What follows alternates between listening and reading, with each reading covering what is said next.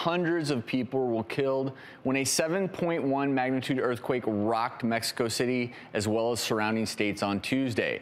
The earthquake toppled buildings and knocked out power to millions. People took to social media to share the devastation. On September 19th, a powerful 7.1 earthquake rocked Mexico City and surrounding areas. The devastation was captured on social media.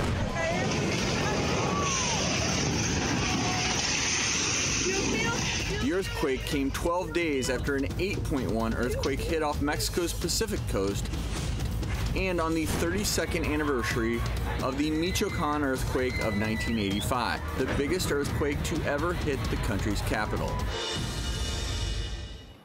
You know, obviously everyone has been hearing about these earthquakes in Mexico, and I think what makes earthquakes so scary is that there's no warning.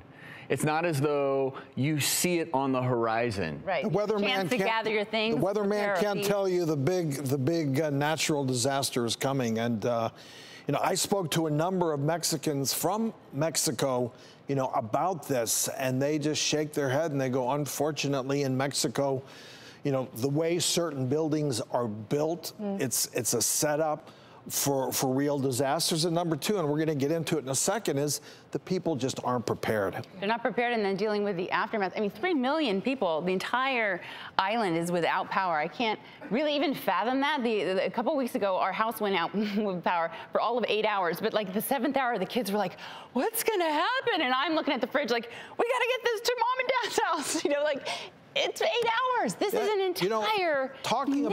About earthquakes, which, you know, growing up in California, we've all been through the rollers over the years, but nothing compared to what they just suffered in Mexico. And it's not over. I mean, flash floods, mudslides, they're already in a recession. They declared bankruptcy earlier this year, right? We're tens of billions of dollars in debt in Puerto Rico. Like, now what's going to happen? Luckily, building codes here in the U.S. have improved greatly. So luckily, a lot of newer buildings are meant to withstand these earthquakes.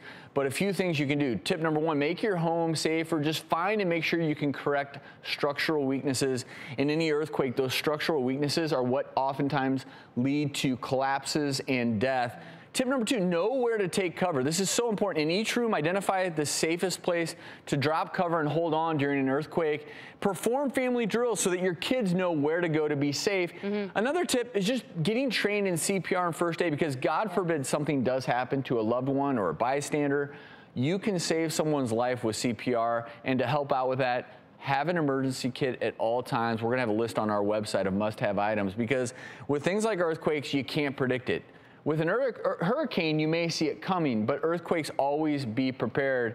Speaking of hurricanes, obviously people in the Caribbean are already reeling, but there was another major hurricane that hit the Caribbean, Hurricane Maria. And it just seems like they don't get a break. I mean, it's hurricane season. It's one after another. They haven't even bounced back. They still have high water, standing waters. They weren't able to come back to rebuild after the first onslaught. Now Maria's there after Jose, after Irma. It's everyone's displaced. There's no way to actually get the resources that they need to rebuild, because the onslaught has been nonstop. And I have a couple of friends who were just recently in the Caribbean, and I mean, they missed it by this much, you know, maybe by a couple of days, but this is the season.